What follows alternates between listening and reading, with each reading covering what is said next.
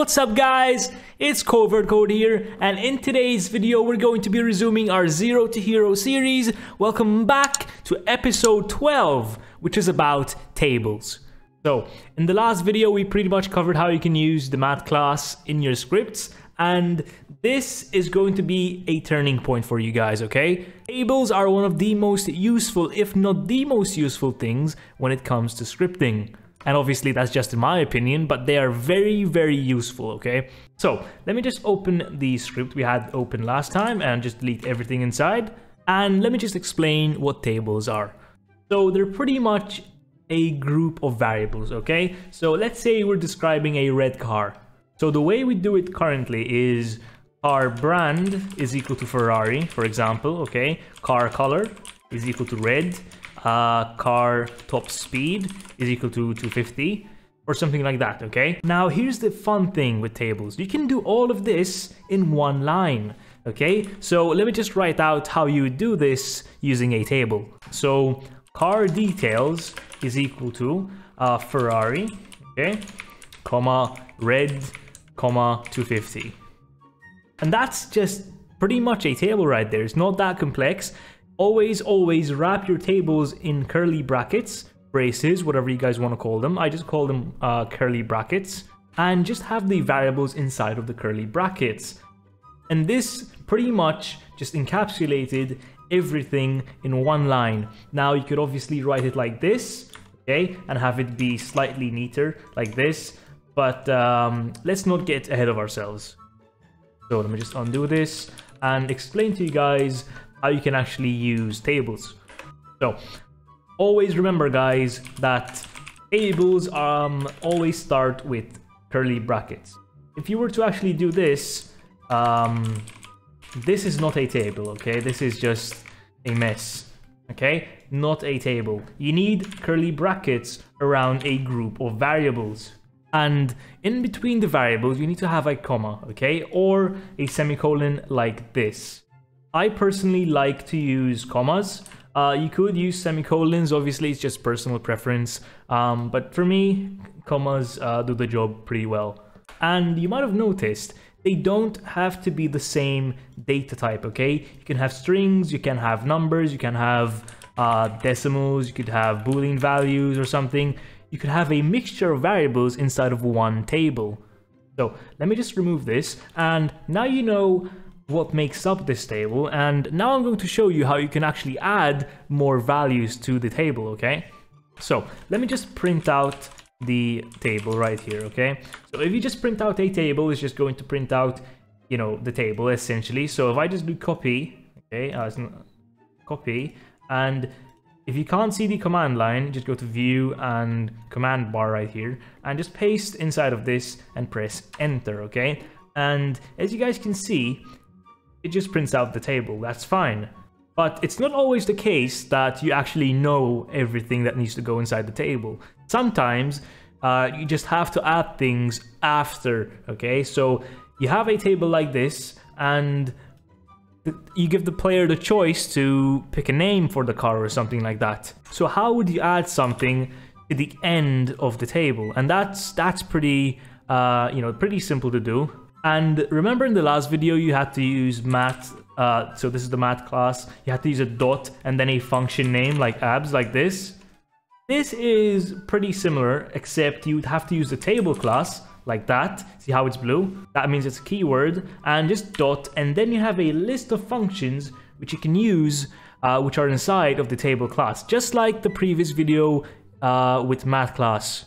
And the way you'd actually go about adding something to the end of the table, say if I want to add the price of the car, which is like 250,000, like this, to the end of the table, without having to actually input it like this manually, you would just use table.insert, just like that. Now, it takes two arguments, okay? So the first argument has to be a table. Any table you guys want to add to, it just has to be the first argument. So I want to add something to the car details table, just like that. Now the second argument can be any data type you want to add to the end of the table, okay? So I want to add 250,000 to the end of the car details table. Now, essentially, all this is saying is I'm just telling the script, hey, I want to access the table class and I want to use the insert function on this table to insert this value, okay? And if I just copy this and paste, that's just going to print out the same table except, okay, that's a fail. I forgot to actually print out the table again. Let me just do this again. So let me just clear the output, paste in the command bar.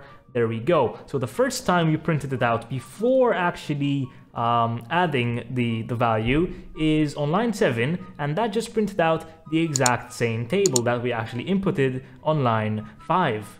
But the second time we actually printed this out on line 11, it printed out the table which actually includes the value which we put using line 9. And that's how you just add things to the end of the table, okay?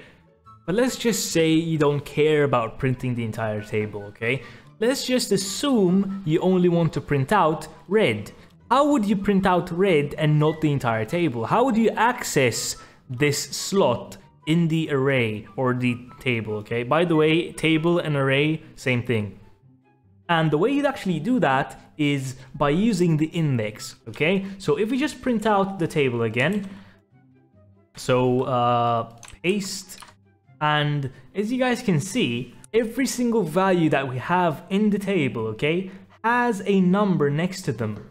So Ferrari has number 1, okay? So let me just copy this so you guys can see it better, I guess. So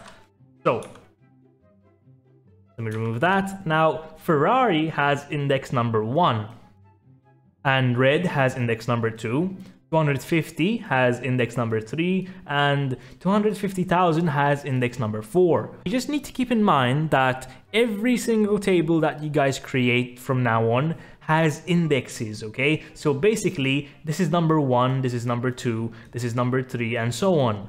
And for those of you who've already coded in other languages, disclaimer that Roblox Lua actually starts from 1 and not 0, so just be careful. For those of you who have never coded before, just ignore what I just said, but I just gave a heads up for those who've coded before. So, as I was saying, this is 1, this is 2, and this is 3. Now, there's a very easy way to actually access something inside of an array or a table, okay? So this will print out the entire table, and all we have to do to actually access something inside of the table is use square brackets like that.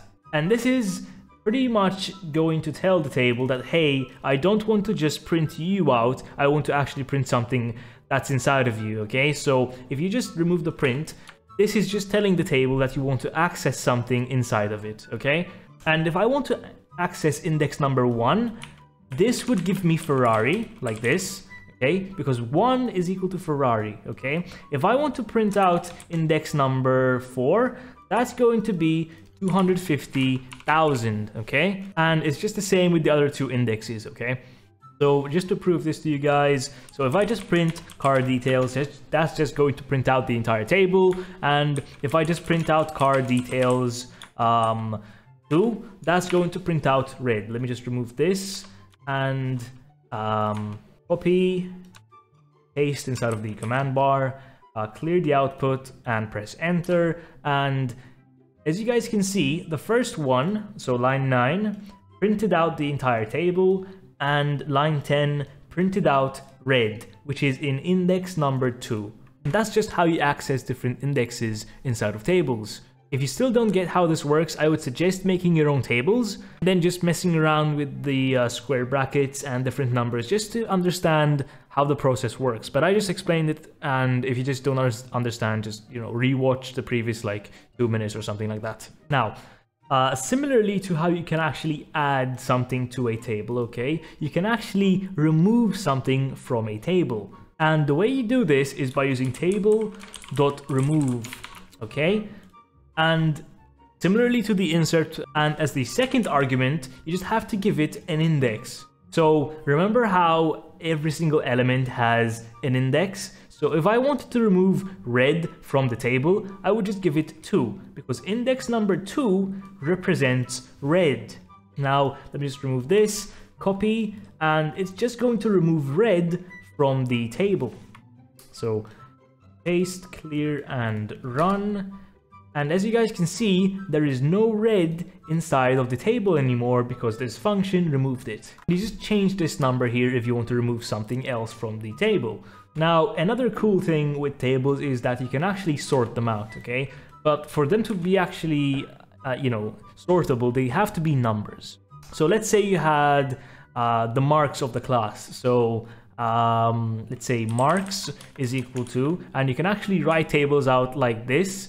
This is my preferred method of writing tables instead of just having them in one line. It's just easier to read. So let's say someone got 99, they're very good. Someone got 25, someone got 49, someone got 77, someone got like 4, and someone got 83, okay?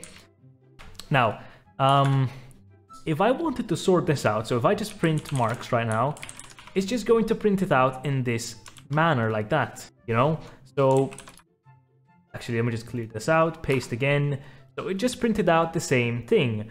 Now, if I want to sort this out, if I want to see the marks in a sort of manner which I can understand to see what the highest mark is, then I would use table.sort, okay, marks, and you could give it a function like this.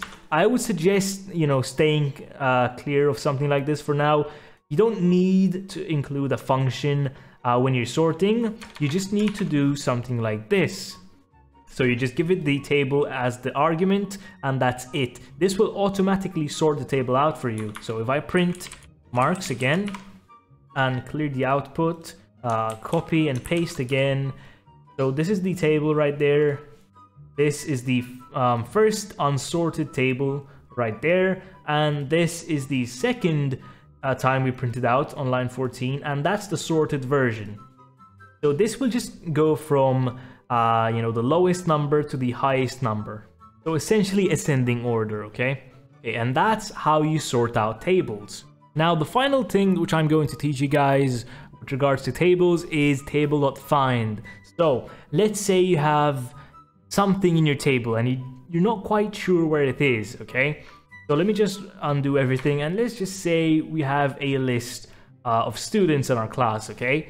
So students is equal to, and let's just say we have John, we have Mary, we have Johnny, we have Elizabeth, we have Calvin, we have John V2 or something. I don't know. We just have a class of students.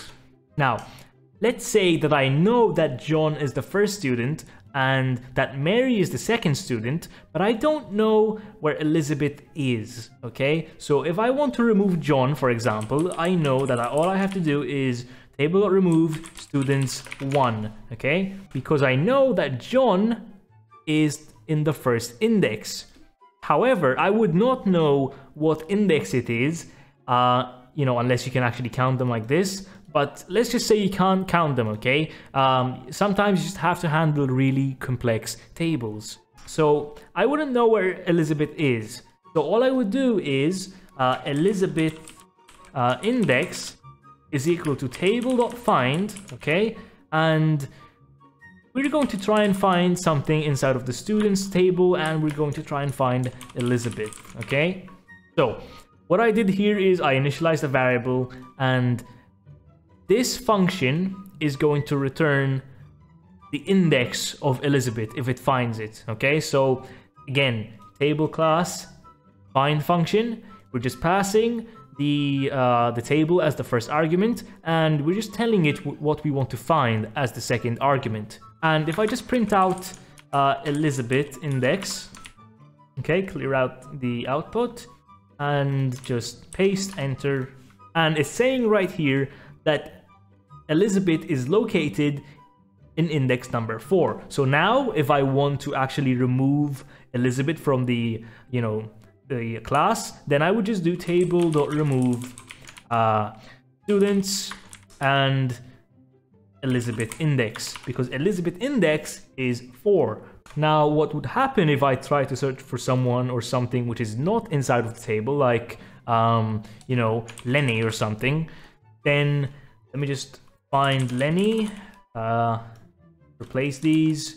And if I try to print out find Lenny, okay, and clear out the output and paste, it's going to say it's nil, okay? That's because it failed to find Lenny in the table, okay? So therefore the index which this function returned is non-existent. That's what nil means, okay? So that's all I have, guys, for tables.